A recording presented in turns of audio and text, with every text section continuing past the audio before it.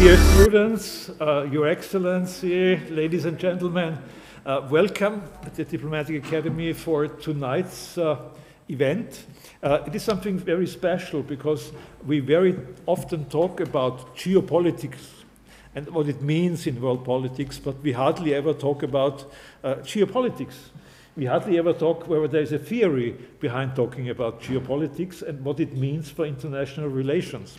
When we heard that there is one person who's just finished 2 years ago a collection of books, starting a series on the theories, methods, and concepts of geopolitics, we asked him to come to Vienna. And I'm very happy that David Criekemans agreed to come here. Welcome. Thank you so much. The discussion is moderated by our Professor Müller, who is known to the students here, and I guess also to the rest of the of tonight's party. Well, I'm not saying much for the introduction. I'm just saying that it is obvious that no day at the moment goes by without someone talking about geopolitics and the consequences for our international relations. The Ukraine is just another example of what it might mean. And when you look into the consequences of this war, from discussions about prices, about natural resources, but also to the fact whether it's a multipolar world or not, to the question whether Russia is one of those geopolitical actors which is trying to create his zones of influence again. This is a very obvious thing. But what's less obvious is the fact, is it worth discussing it in academic terms, thinking about this. Here at the Diplomatic Academy, we started about a year ago a series on big rivers in international politics. And when you come to think about it, this was a geopolitical approach that we framed the story about how the Nile issues or the issues of the Mekong Delta influence the world politics, national politics, world politics, regional politics, in all sorts of ways. It's obvious. Still, I have to listen to what we hear tonight to be convinced that it is already not only an interesting notion that we live in geopolitical times, but that there is a way for international relations to do serious research on it. Where are the avenues one should follow? What is about geoeconomics? What is about critical geography? How do you describe actually what you're talking about?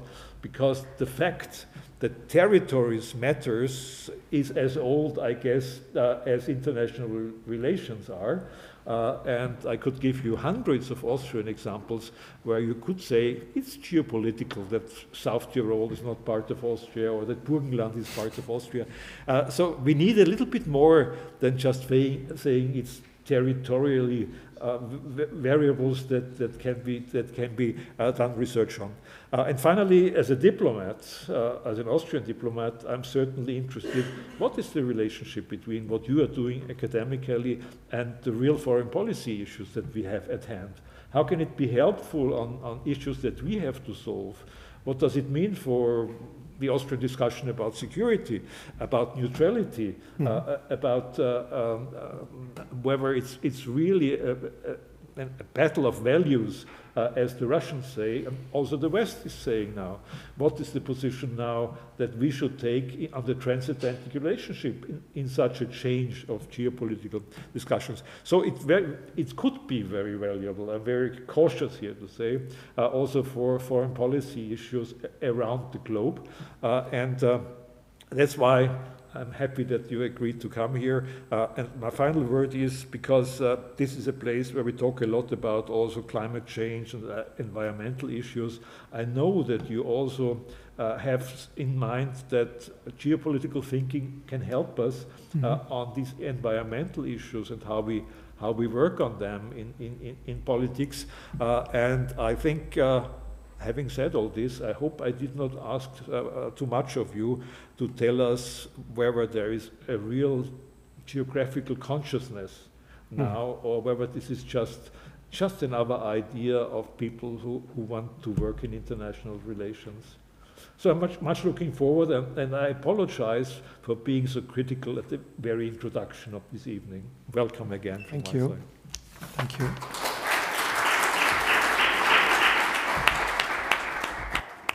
thank you so much, Ambassador Brix, and also from my side, a very warm welcome. I would like to start with the French poet Victor Hugo, who once said that famously, nothing is more powerful than an idea whose time has come.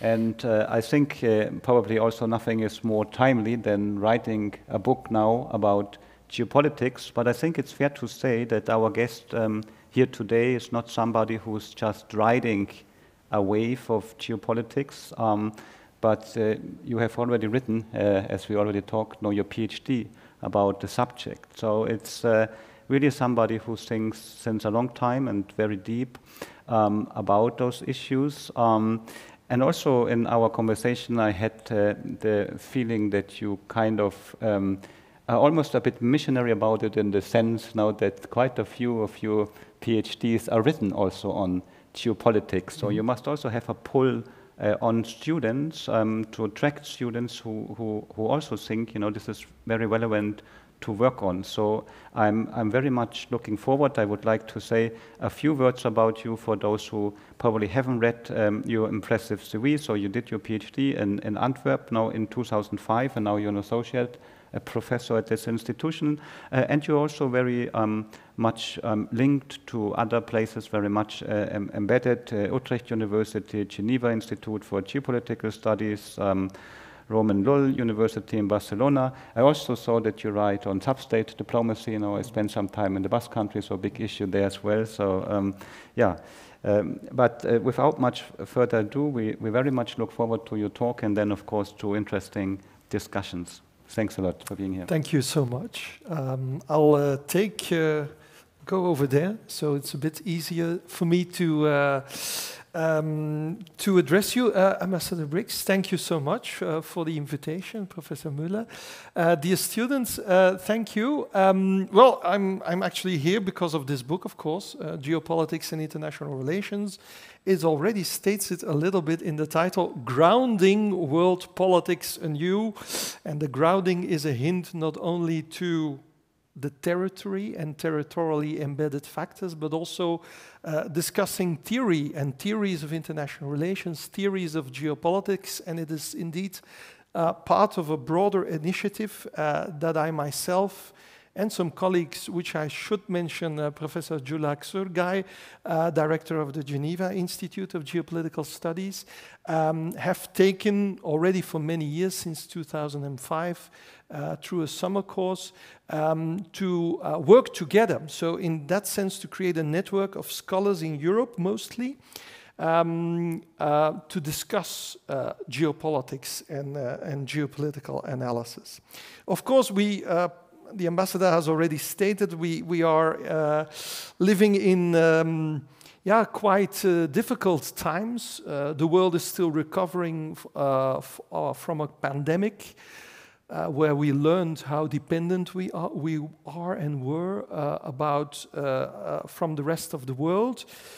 Supply chain issues were an issue, but of course the rise of China and how to deal with that also from a European point of view, the One Belt, One Road initiative.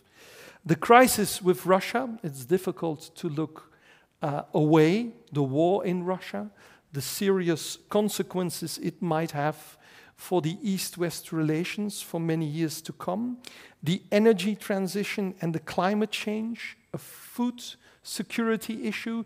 These are all relevant topics one could study from a geopolitical point of view. But indeed, the question is then, what is geopolitics? What does it all mean?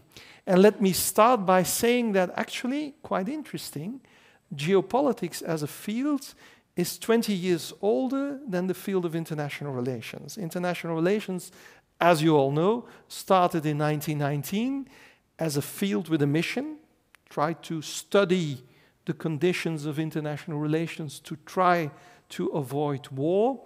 Aberystwyth, Geneva, also this institution and many others to study international relations.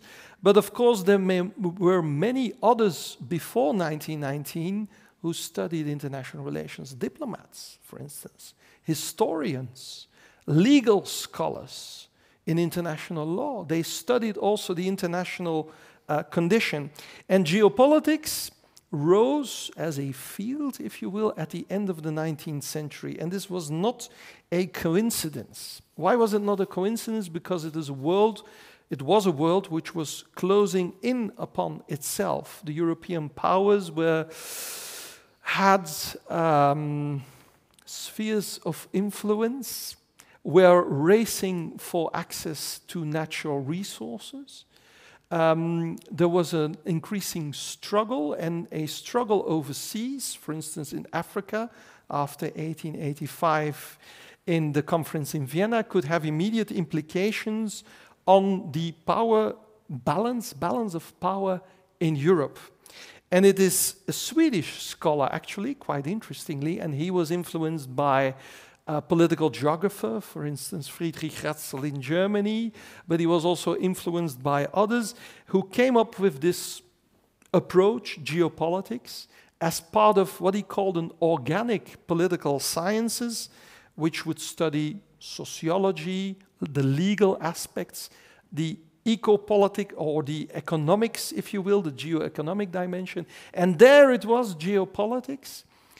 The state is more than the sum of its constitutional articles. The state was, and this was influenced by Ratzel, was a kind of living being in a struggle with other entities. And this was actually influenced by Darwin and social Darwinism. So there's this social Darwinistic idea of struggle. Actually, you also see it somewhat later in the theoretical approach of realism. There we also see struggle and power struggle.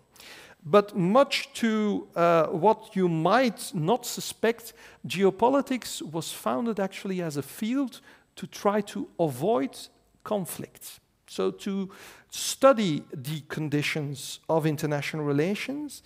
And what it also was important was location, physical geography, so mountains, access to the sea, human geography, groups of people. Today, if you study Iraq, you need to know that there are Sunnis, Shiites, Kurds, and the complexities of the situation on the ground, and also the spatial dimension. These were some variables that were crucial in this initial attempt to study the state as a territorial entity. And when I started in the 1990s, people were saying, David, what are you doing? Geopolitics? That's the 19th century, it's no longer relevant.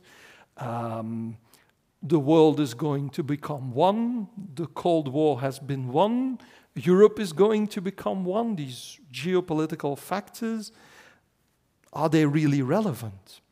And I understood only later that, of course, my colleagues were reflecting at that particular moment in time, the consensus in mainstream international relations, that indeed territory could be overcome through technology, for instance. That's only one issue, but also through alliances or through that new world that was being built in the 1990s. And indeed, you might know Robert Kaplan, who is actually he's a journalist, also a bit of a historian, a world traveler. He's talking about the revenge of geography. We've somewhat tucked away these territorial factors, at least in mainstream IR. Some have, and perhaps they're back. There is a revenge. We didn't want to talk about spheres of influence in the West. And now you have this Russian entity, which is actually perhaps because we did not use the chance, that unique chance of the 1990s to create a pan-European security architecture to bring Russia close to Europe and the United States. Because perhaps we missed that opportunity, now Russia has created its alternative reality, if you will, and we're back in a kind of Cold War 2.0 situation. So in geopolitics, differs a bit from IR in the sense that we believe that territorially embedded factors are still relevant, but also in the many geopolitical scholars, they try to paint a holistic picture of what is going on. And this is perhaps also in other fields, also in IR, we try to know more and more about less and less, whereas in geopolitics, we try to understand how a geoeconomic situation, or for instance, the mental maps of the Russians affect, for instance, their geostrategic calculus. So in that sense, you could say that geoeconomics, geopolitics, geostrategy, these are not separate compartments. You need to look at them together to try to create that holistic picture. And of course, there it becomes rather difficult, of course, because it all depends on the theoretical perspectives which you then develop, what kind of a picture you would see. And perhaps also, I'm a Belgian, so I'm looking at, with Belgium, whether I like it or not, I'm looking at Belgian eyes. You are looking at the world with Austrian eyes. We need, of course, many different sets of eyes. We need different perspectives, different theoretical approaches to try to understand the world today. And that is a little bit what this book also tries to do, to to analyze the variables of geopolitical analysis, but also to give a kind of overview of the schools of thought. And when I was actually, my original topic was the borders of Europe, but then I discovered that I needed to do geopolitics because the literature has been scattered. The French literature, the German literature, the Italian literature, the Anglo-Saxon literature, you find it scattered over many different books, and they have different interpretations on these schools of thought. And what are these schools of thought? Just as a short teaser, there is, of course, the classical geopolitical thinking, which looks in a very traditional way to location, resources, spheres of influence. Alfred Thayer Mahan might ring a bell, the sea power theory, which actually influenced the European struggle. Think about Wilhelm II and the British. The naval struggle was directly influenced also by the thinking of Mahan. Wilhelm II boasted that on all his ships there was a copy of the sea, the book of Alfred Thayer Mahan, and my officers are using the book in a very acute way.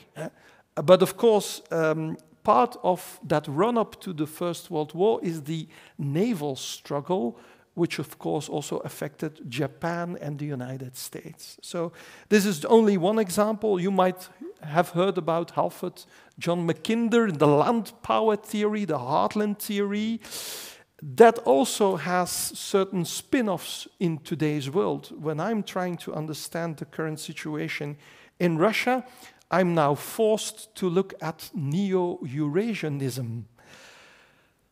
Groups of scholars, Alexander Dugin is one of them, sometimes difficult to understand Russian thinking, but they are implicitly or explicitly referring to this heartland theory, the idea that perhaps a systemic crisis is needed to create a new, bigger geopolitical unit, and perhaps we can discuss later on the Ukraine crisis, because it was mentioned even a few days after the invasion. There was a French school of thought, ladies and gentlemen, in the 1920s and the 1930s called possibilism. And they believed that territorially embedded factors offered opportunities, but also disadvantages. And good statesmanship is try to manage those. Maximize the opportunities of location, resources, supply lines, one would say today. Minimize the downsides. Develop a strategy, so much more human agency there.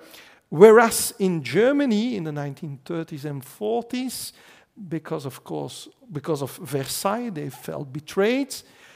Some went to geopolitics as if it would explain everything. Of course, Germany had a predicament, the Mittellage, the middle position in Europe, and how to deal with that. And some believed, Haushofer and others, that geopolitics was going to save them. And so you see a whole debate. That also became a taboo, by the way, because some, as Haushofer, went too close to the Nazi political party. But geopolitics never went away after the Second World War. Some of the real geopolitical scholars in Germany, Arnold Wolfers, for instance, ended up in the United States together with Nicholas Spikeman. They worked on realism, but also with geopolitical factors there. And after the Second World War, there were, for instance, Harold and Margaret Sprout, and they worked on mental maps, cognitive behavioralism, they called it.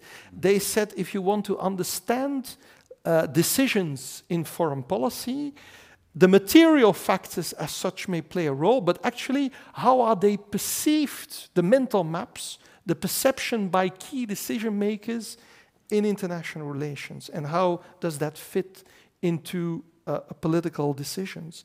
And today you might know the school of thought of critical geopolitics, the discourse analysis, part of constructivism, if you believe, where discourse is studied and how through discourse, politicians, policy-relevant people attribute meaning to events. For instance, 9/11, is it terrorism? Or it could have been also,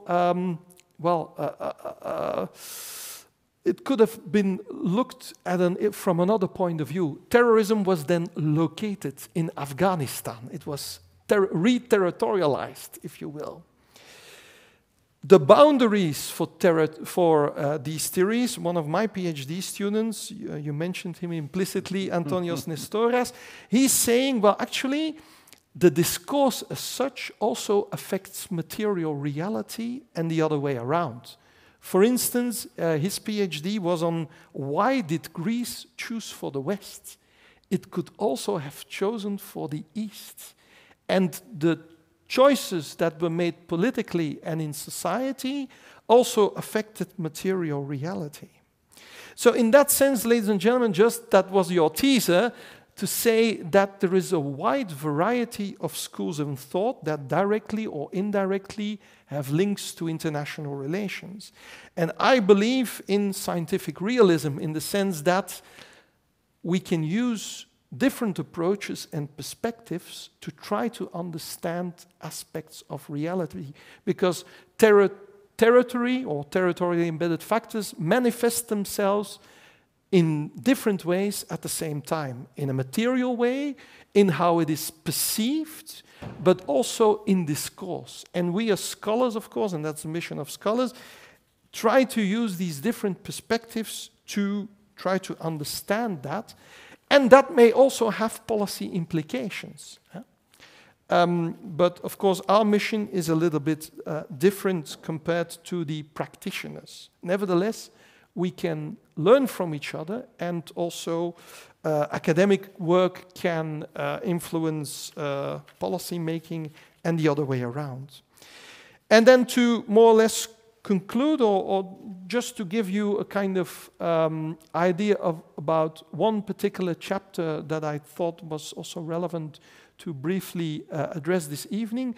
One of my chapters next to the theoretical chapter is about technology and geopolitics, because we often forget that even the classical authors in geopolitics often implicitly talked about new technologies and how their introduction, new technologies in terms of production, transportation, etc., how these technologies could affect world politics. The railways, this was Mackinder.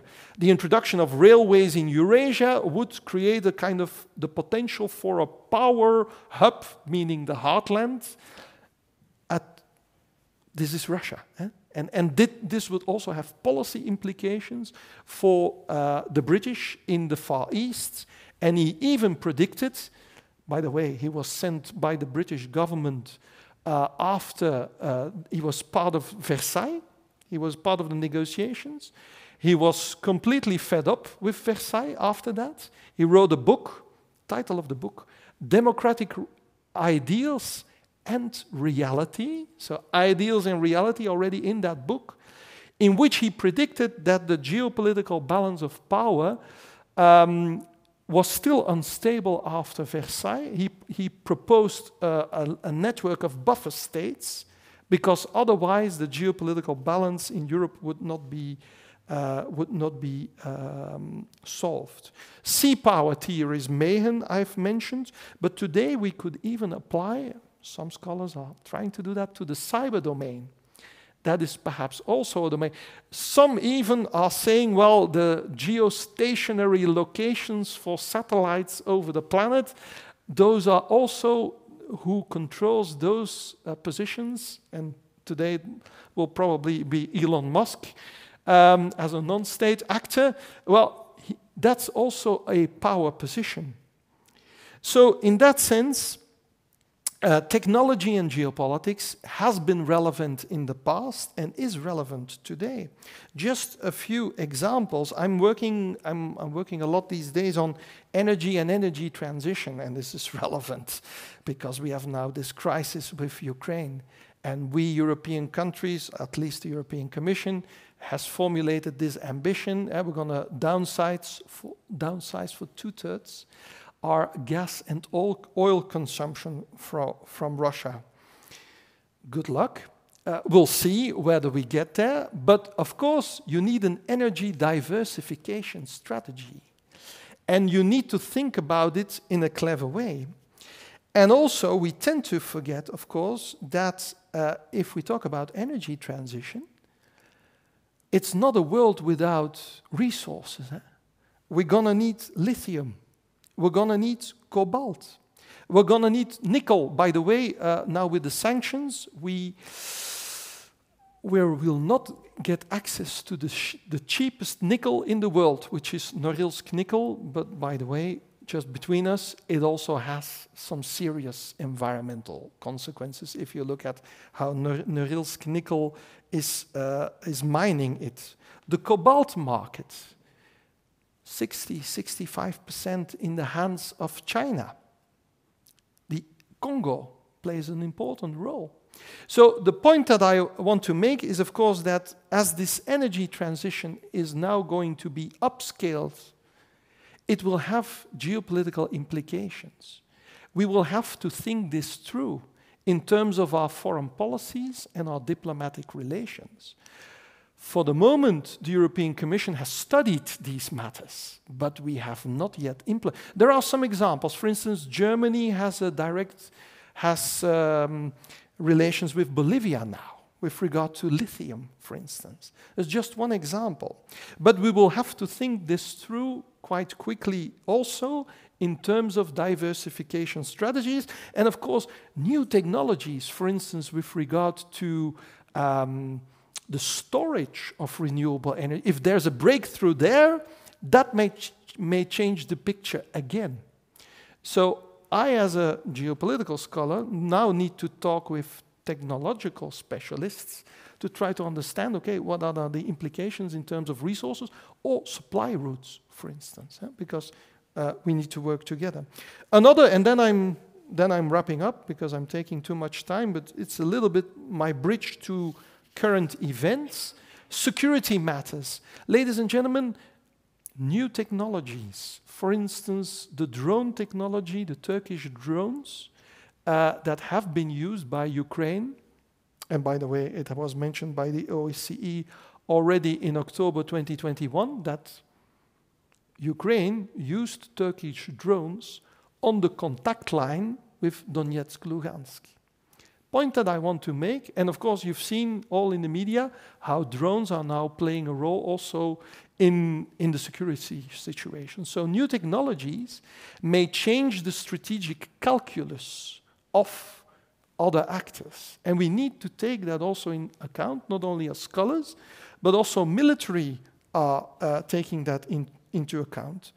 might perhaps we have missed that Moscow then has drawn some conclusions from the introduction of those technologies with regard to what their strategic security situation could be, horizon 4 to 5 years, because the Ukrainian army was modernizing.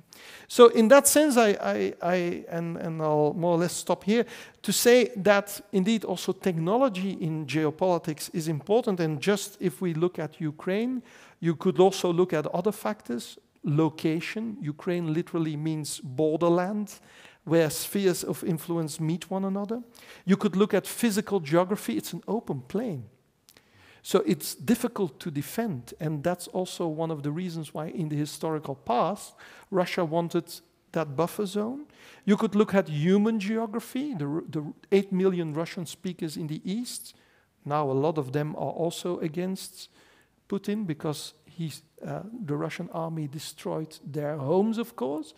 But nevertheless, it will be important to think how in a new future, if let's say in the scenario that Ukraine can somehow be, what will the position be of the Russian speakers, of the minorities?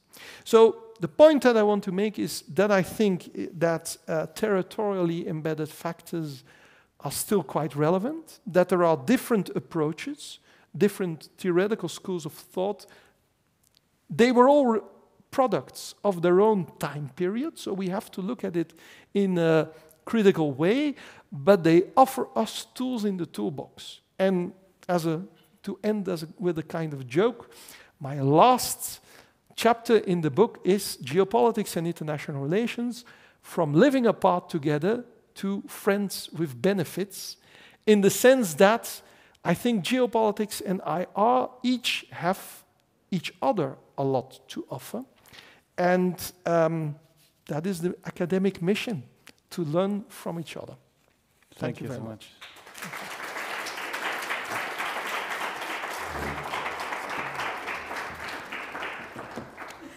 Yeah, thank you so much, Professor Criekemans, for this very extensive terrain also that you had to cover. Now that basically material factors stretch from nickel supply to expanding geopolitics up in space, basically. And then, of course, there are all these more psychological factors. How do we see the world? How do we map the world? So it's really a very, very vast field that allows for many questions. And I have many questions on my list, but I will definitely not abuse my role and go first. And I have also a list of students that makes me imagine that there will be many more questions. So I would like to open the floor with this anticipation. And please, when you state your questions, also say very briefly who you are and maybe the program you're in or your affiliation, so that our guest also has the opportunity to get to know you. Thank you so much. Good. Benedict has the mic, so please don't be deterred by the mic, and whoever has a question, please let us know. Wonderful. Yes. I have for the beginning 2 questions. Certainly geopolitics is fascinating.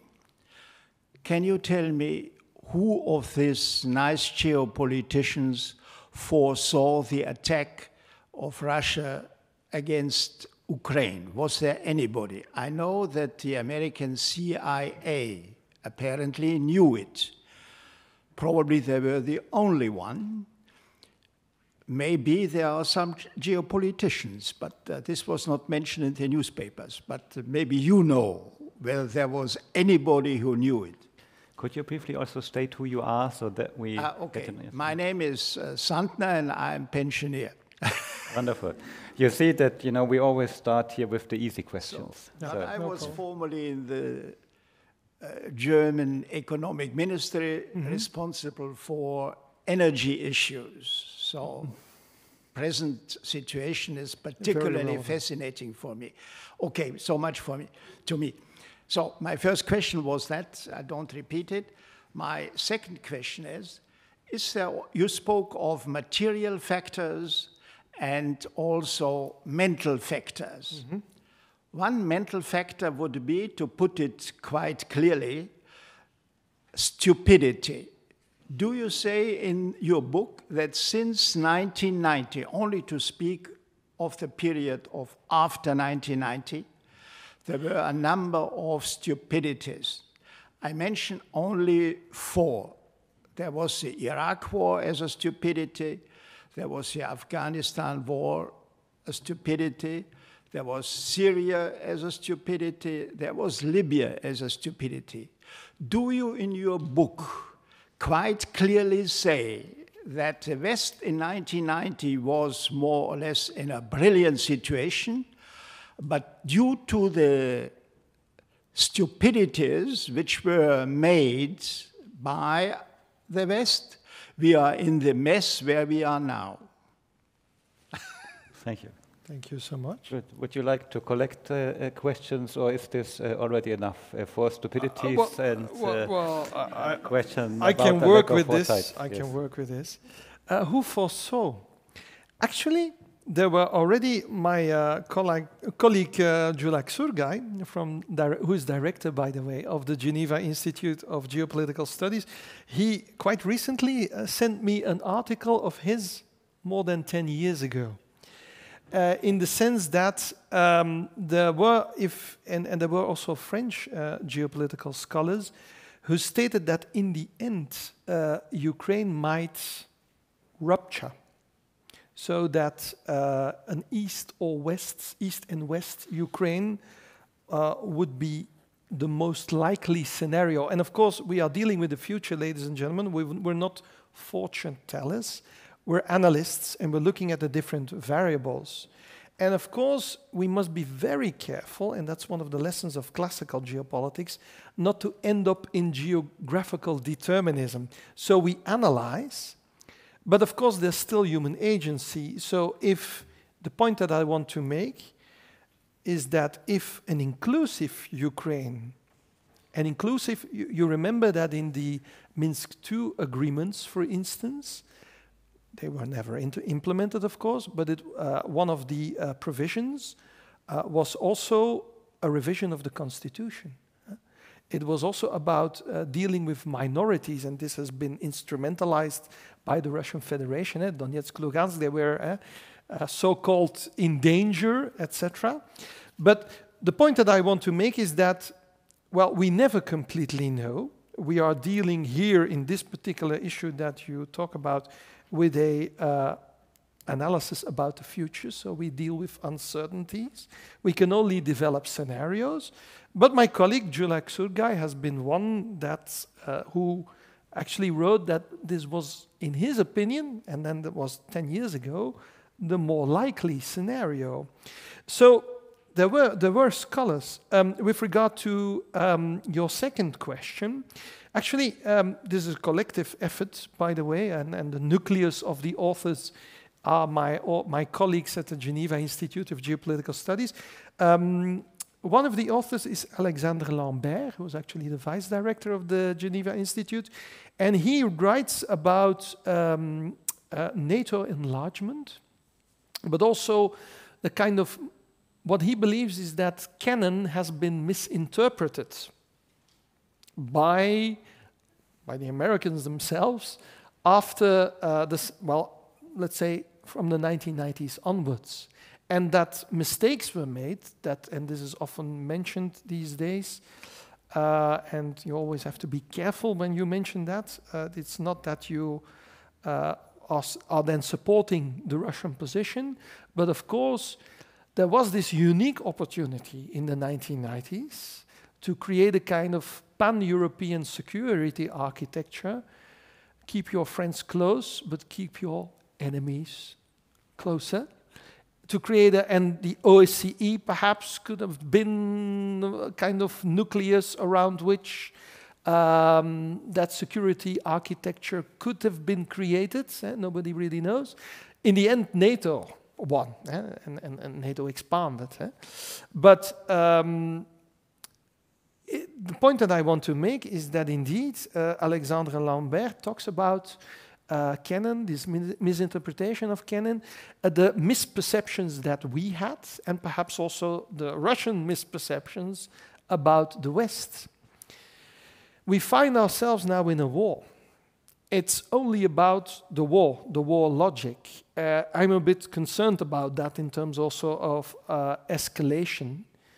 But I think that some lessons from a geopolitical analysis is that also we, and this has certain policy implications, we should also keep in mind what are our goals as Western countries. What kind of a future Ukraine are we now talking about? Because the goals keep on shifting. And Lloyd Austin, the Secretary of Defense this week, said in Germany, well, the goal is that Russia must be weakened so that it can never act in such a way in the future. So it comes very close to kind of regime change, also trying to think awake Russia. Perhaps as an American you can do that, but as a European it's much more difficult. So we have to learn from the past, we have to deal with those issues. And what I often find is that, you mentioned Iraq, Afghanistan, it's often about misperceptions. And sometimes even Jervis, for our students, Jervis wrote a book on perception and misperception in 1971. Misperception is a kind word for stupidity. Well, sometimes our politicians deliberately misperceive reality for their political agenda. And that's perhaps interesting, how there is a political agenda and how the perception of the geopolitical reality becomes a function of that political agenda. And in a healthy democracy, we should also I'm trying to do that. I'm not so successful, by the way, these days on Ukraine in the Belgian political debate. But it's still important to challenge these perceptions. Because then you can come to more achievable political goals in the end. Wonderful. And I think also it's probably fair to say in the stupidities that you outlined, also very good advice has been ignored or sidelined. Now, and some of it, as you mentioned, came from scholars of geopolitics, but I have a lot of sympathy for your phrasing of those events. Good. Let's have some more questions. Well, it's very almost everybody at the same time, so I think quite flexible here. Hi, hello, my name is Alexandra Messner. I come from Luxembourg and I'm a MICE 2 student. Thank you for your holistic view on world politics. I have a bit more of a region-specific question, namely about the Western Balkans. Mm-hmm. Do you believe that EU enlargement is the only way to create lasting peace in the area? And because you mentioned China's massive share of the cobalt resources of this planet, how do you evaluate the influence of China on the Western Balkans? And do you think it poses a bigger threat to Western ideas as opposed to Russia's influence on the area? Thank you. Okay. Thank you very much. Let's have some more questions. Yeah, some more questions. Yes. Okay. Mm-hmm. Yeah. Hi, my name is Ellie. I'm also a MICE 2 student. And I wanted to know what, in your opinion, is the role of international organizations in the current political atmosphere? You mentioned the role of tech and non-state actors. Do you think that the United Nations and its organs have they outlived their geopolitical utility? Mm-hmm. Okay, one more, and then let's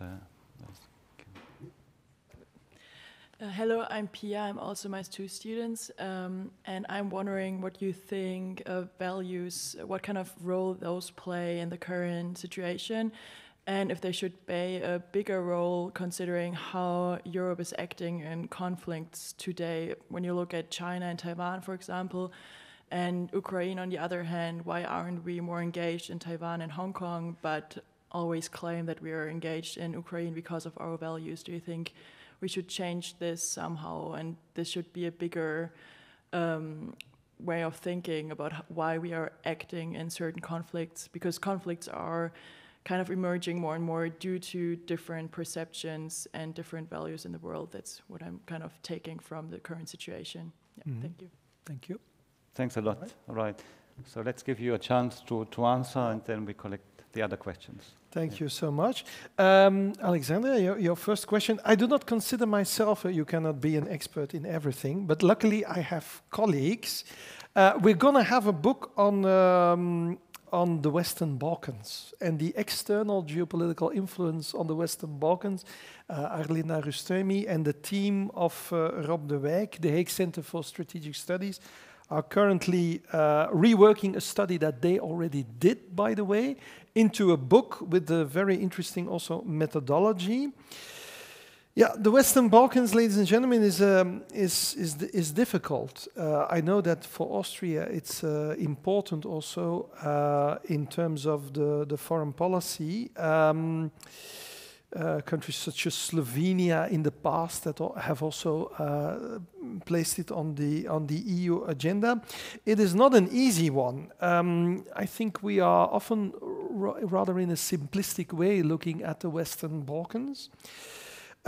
Nevertheless, it is a meeting place in the sense that it's not only the Chinese, but also Saudi Arabia, for instance. There are also many other external actors who are interested, and it's not only geopolitical, it's also geoeconomic. There are investments made, the energy dimension plays a role, pipelines.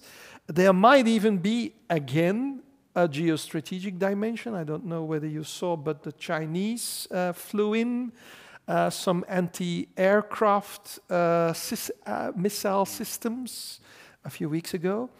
So in that sense, it is rather complex.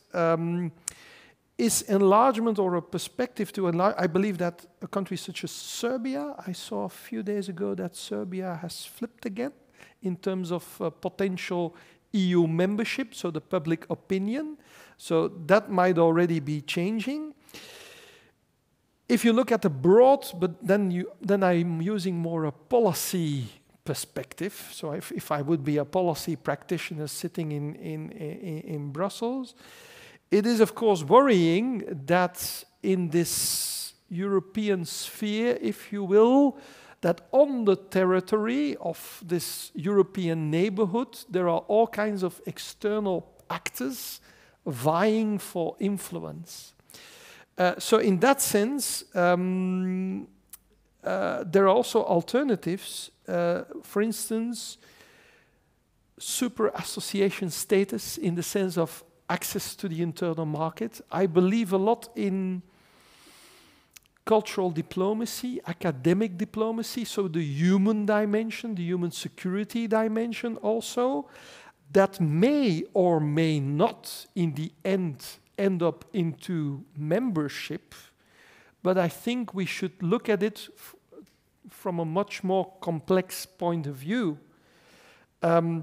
Membership also entails responsibilities, as you might know. The European integration is 35 chapters that need to be negotiated.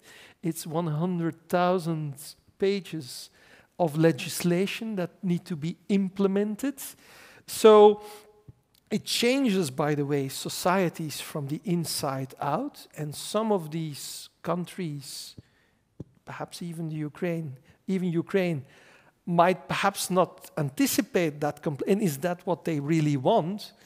So I more believe in a kind of pragmatic approach where there is that possibility. So instead of 0 and 1, membership or no membership, it's more about a trajectory to work together more, to have human students from the region, exchanges, cultural diplomacy, economic access to the internal market, and that may or may not then end up into membership. But there is also a political dimension in that countries such as, for instance, let's name them, France, for instance, they need to agree also that these countries can become members, and there may also be problems with regard to the public opinion. So look at it as a more like a trajectory. instead of looking at it from a 0 or a 1 point of view, there are many possible realities in between. But nevertheless, from a strategic point of view, it's not so good that there are external powers vying for power in the European neighborhoods. With regard to cobalt, as always, China looks with a long perspective to these matters. They have already diversified quite a lot their energy need, also their energy need towards the future.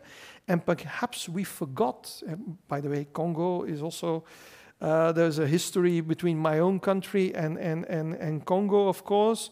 Perhaps we forgot that hard dimension, that there was also a future possible in which cobalt would become quite important. Nowadays, by the way, I recently studied cobalt. The excess in the market that exists is now bought up by Glencore, and it is redirected to the North American markets. So the point that I want to make is that we more need an active strategy in terms of what are we going to need in energy transition, in terms of what kind of resources are we going to need, and can we set in place a diversification strategy, actually to circumvent some geopolitical problems. With regard to the international organizations, non-state actors, international organizations are also reflections of geopolitics, sometimes very old reflections. Think about the UN Security Council. That's the world in 1945. It's very difficult to transform that institution into a reflection of today's or tomorrow's world. It might even need a crisis for that to happen, but they are still very relevant. International organizations, if they would not exist, we would need to invent them. Even if they do not work. Yesterday evening, I had a discussion with some people also sitting in the room here about, for instance, the OSCE. Perhaps the OSCE currently does not function as it should function, but perhaps what we discussed yesterday evening is the most important thing is that it's still there, that we have that platform. Perhaps it cannot function currently because of the war in Ukraine, but well, we might be needing it also quite soon, hopefully. And of course, the geopolitics change because of course, also non-state companies. Companies are also vying for, thinking about this Elon Musk person, and also some others who are acquiring a lot of power. And the question is then that fourth dimension, physical geography, human geography, spatial dimension, cyber, and also the state actors are trying to grasp the cyber dome, or they're trying to grasp the Bitcoin world. They're trying to learn from the Bitcoin world and perhaps come up with the GovCoin soon. So these are all relevant issues. And then the last question, which was also a very good one, with regard to values, I'm a bit worried, for instance, about the current debate is that some of the conflicts or some of the tensions which there are being reframed to serve some political agendas also in a kind of democracy versus authoritarianism, the US versus China or the US versus Russia, China. We have to be wary of that. Nevertheless, we can't ignore that, of course, the democracies are somewhat not only themselves in crisis, think about the Trump era and might return, but of course there is this bigger question whether the world, as we have tried, the Western countries have tried to consolidate it through the Human Rights Council, the declarations on human rights, the Charter of the United Nations, these basic principles, codified and institutionalized them, whether these are not being put under pressure, either from the inside out within the UN, or from the outside in. For instance, think about the Asian Infrastructure and Investment Bank, which competes with the IMF and which has another set of values and which operationalizes those values, for instance, in giving out money to all kinds of big projects. So it does matter. It does matter. And of course, let me end by saying that, of course, actually, let me say it in another way. 2 weeks ago, I was in Paris talking about energy with a group of people coming from all over the world, and there was this Chinese specialist, and he said, "You Western scholars, you're also pessimistic. We are optimistic for the future, also from a technological point of view, but I think there is a kind of inherent fear in the West that perhaps we might not only, that our long-term power position is gradually degrading, and that we might lose what has been codified in terms of values. And that is a struggle, I would say. And therein lies the question, how do we deal with that from a geopolitical point of view? Now we can still do that. And let me end by saying that the current crisis seems to be a crisis, a containment of China, a war with Russia. But dialogue is then also important in order to try to still make sure that our values, democracy, human rights, the rule of law, etc., still also can be defended into the future. So we're also going to need that diplomatic dialogue.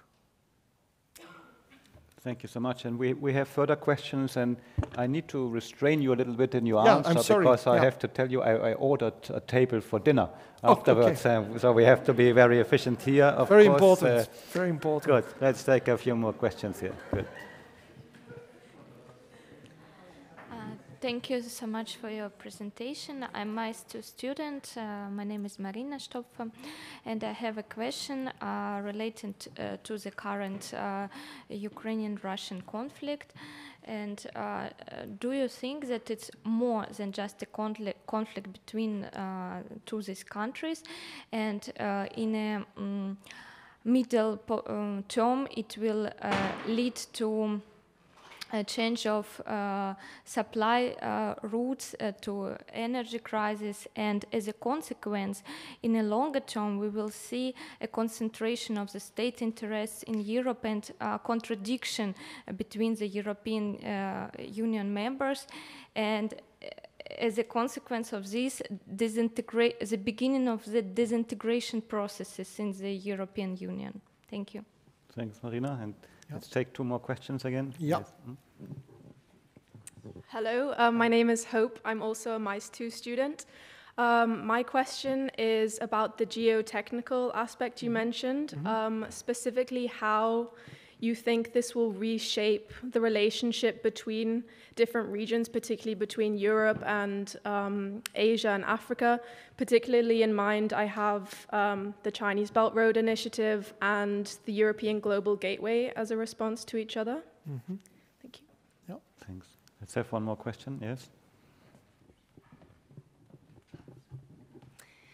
Good evening, and first of all, thank you so much, Professor Criekemans, for your presentation. I'm Lauren. I'm an old student from Professor Criekemans, and I'm currently working for the International Organization for Migration.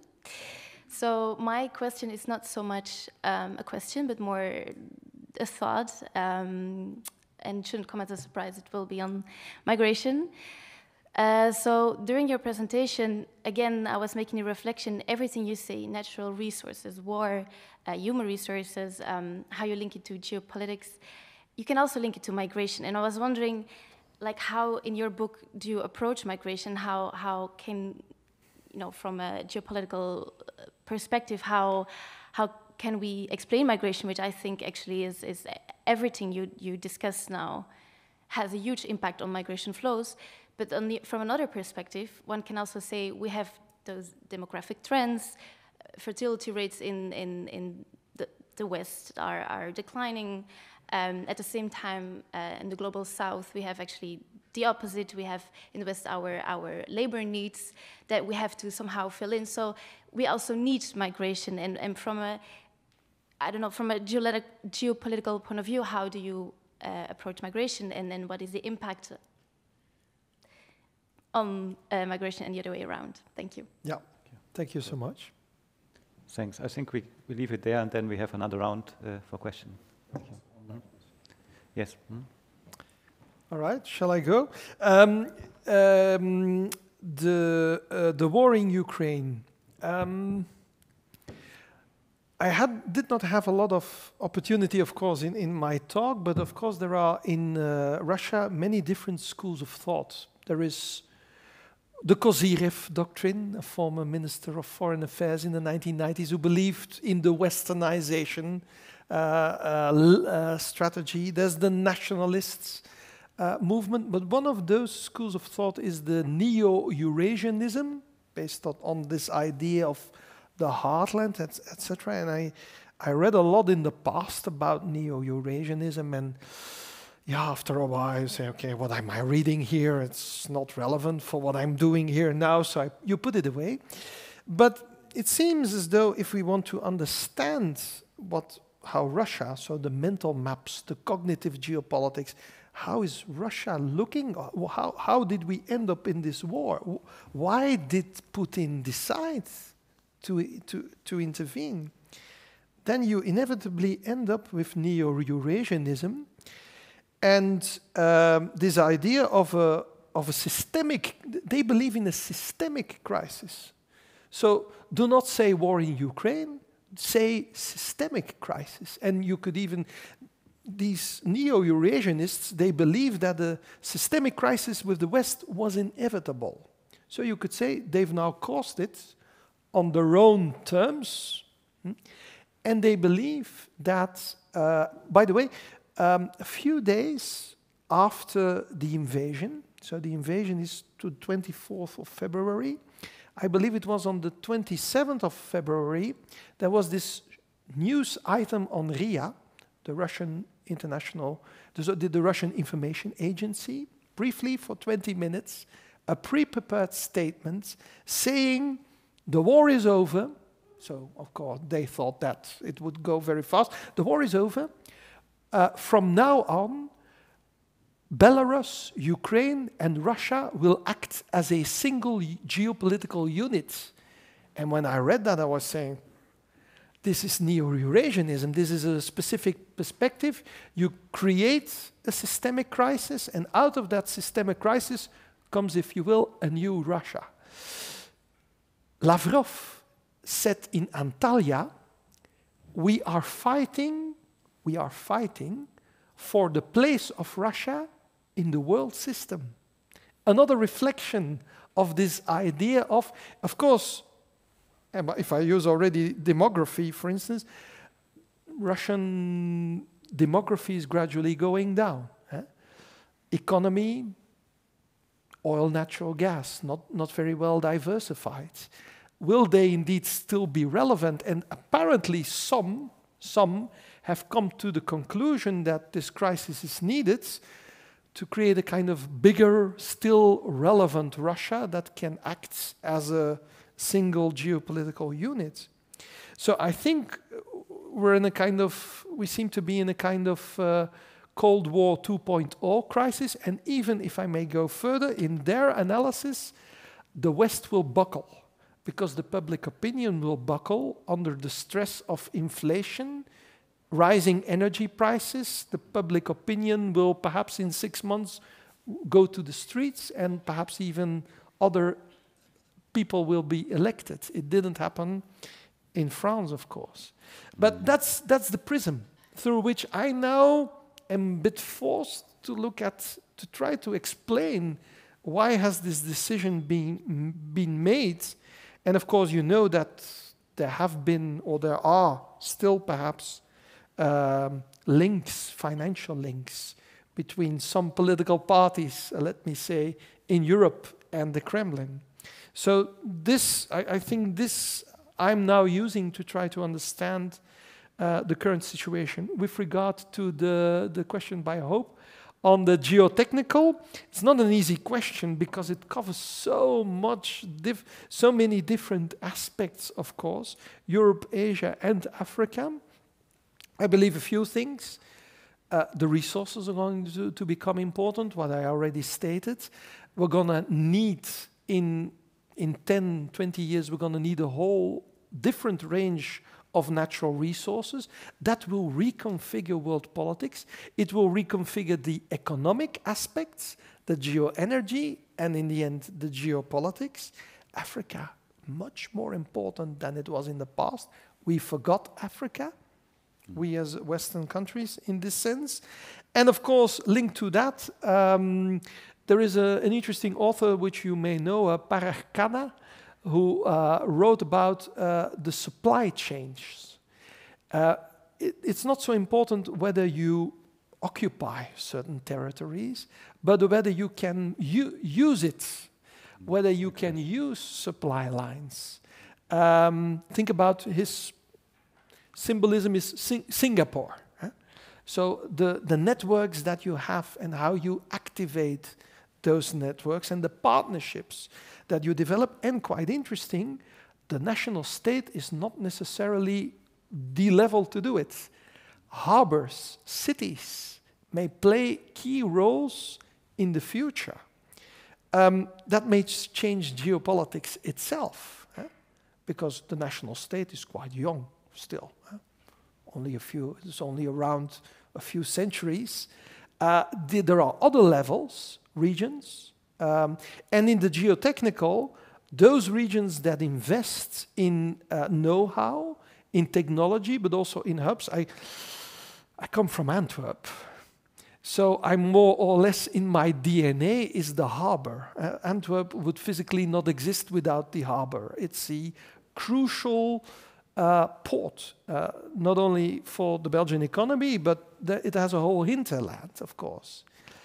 And that harbor is also in a process of rethinking its position in that new economy that will come. So that is something we have to think about, because there may be new trade barriers in the future.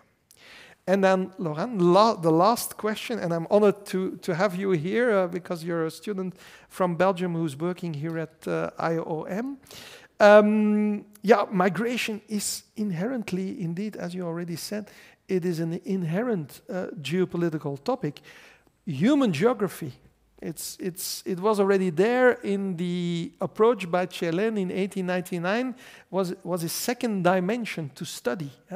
The groups of people, the nations, which may be organized around language or around a common history or something else, and they play a major role. You mentioned the fertility rates or labor needs. That's indeed all very relevant. And of course, seen from a geopolitical perspective, the Western economies are going to need input from abroad, and this may also be an opportunity in itself to connect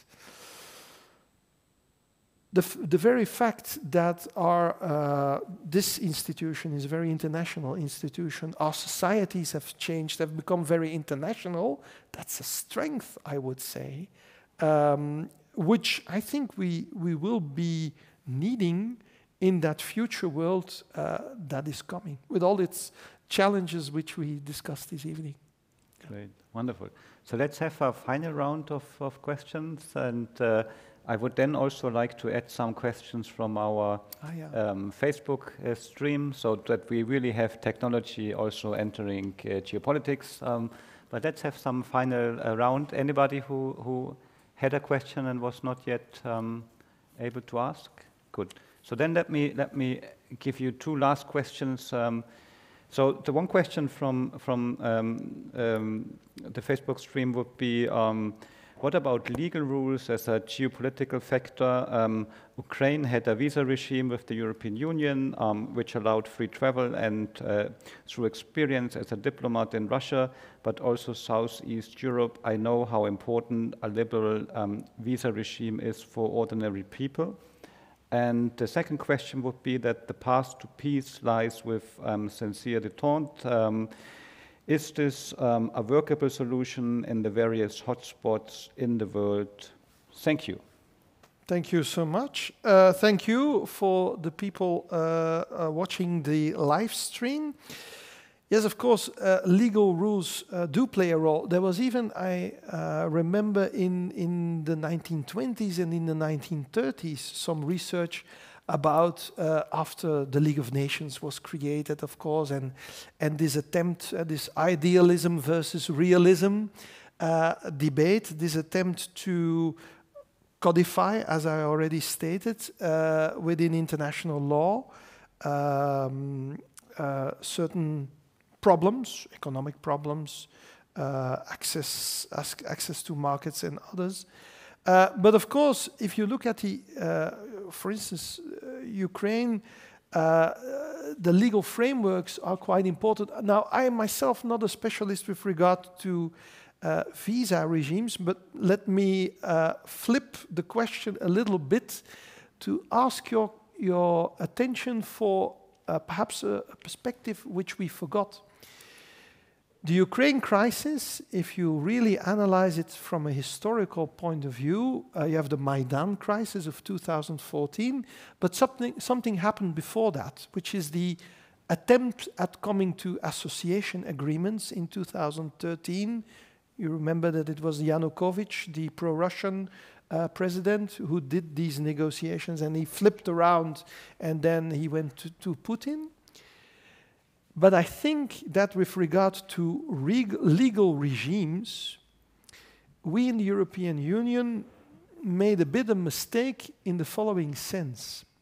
We offered Ukraine access to the internal market. We offered Ukraine 610 million euros to implement the acquis communautaire in terms of legal framework, the European standards. But they had to choose our legal system. The European Union does not recognize the Eurasian Economic Union, which was a rivaling project by Russia, of course, to create a bigger market. Kazakhstan was in there, Belarus was in there, but Ukraine was crucial in that project. And you could say that Ukraine was put forward with an almost impossible question. Either they chose the EU and the European standards and everything that comes along with that, or they would choose the Eurasian Economic Union and their standards. And I have had the opportunity to go, thanks to Belgian diplomacy, by the way, to Moscow, and we went to with some Belgian academics to discuss these matters. And it was actually a former Belgian EU ambassador, actually a commission representative, high representative, who actually reminded us that, of course, because of these vying legal frameworks, the Ukraine, we set up the Ukraine for a choice. They had to make a choice. There are no real diplomatic relations between the EU and the EEU, the Eurasian Economic Union and the European Union. They do not talk with one another. And we came out of that mission with several recommendations. But one very Belgian recommendation was, could we not think about trying to integrate the standards of the EU and the EEU at a very technical, low politics level, for instance, in Ukraine, so that Ukraine becomes a geo-economic meeting place instead of a place where two models are vying with one another. And I think we have to take that one with us for a potential future, because there's still this matter about how are you going to come to, at a geo-economic level, to that East-West relationship, and how are you going to try to find some solutions? And détente, of course, I'm a bit worried that we are in this logic of we're in a war logic. And definitely at this institution, I cannot be wrong to say that diplomacy is still important. We still need to keep our back channels open, not only the back channels, but also the regular diplomatic dialogue. which is quite difficult these days because we're sending diplomats home at a rate which is perhaps not sustainable. So having that dialogue in a trajectory at a societal level even, at an academic level, me meeting with my Russian colleagues, we were talking next to one another, but nevertheless we were meeting. That was important. And I think that is still important because let me end with this thought. Only then will we be able to create again a shared reality, and only through a shared reality you can have a shared future. Thank you so much. Thank you so much. Thank you. My pleasure. Wonderful. Yeah, and thanks also to everybody attending and all the interesting questions. To the students, I still have a list here that you can sign. Okay, I will put it on this table. And other than that, I wish you all a wonderful evening and enjoy what's left of the day. Bye-bye. Thank you. Thank you so much. Thank you.